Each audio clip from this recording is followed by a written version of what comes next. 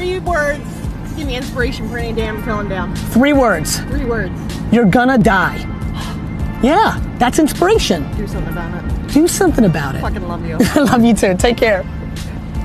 99% of the people right now that are listening to this are playing in the middle. They're risk adverse, and most importantly, they fear what other people think.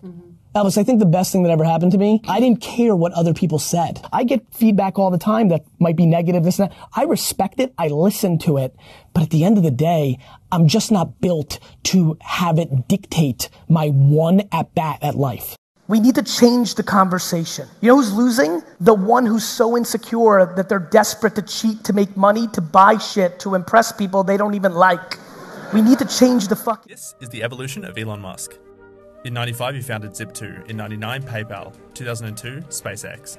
2003, Tesla. 2006, SolarCity. 13, Hyperloop. 2015, OpenAI. 2016, Neuralink. 2017, The Boring Company. 2021, what's next for Elon?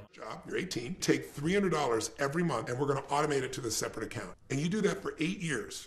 You'll never have to invest again and you'll be financially set for life. If he does the math, he goes, that's $28,000, over 8 years, $28,800. Market's gone up 10% over 30 years. Let me show you what the numbers are when they compound. You know how much he has when he retires? $1.8 million, and all he put in was $28,800.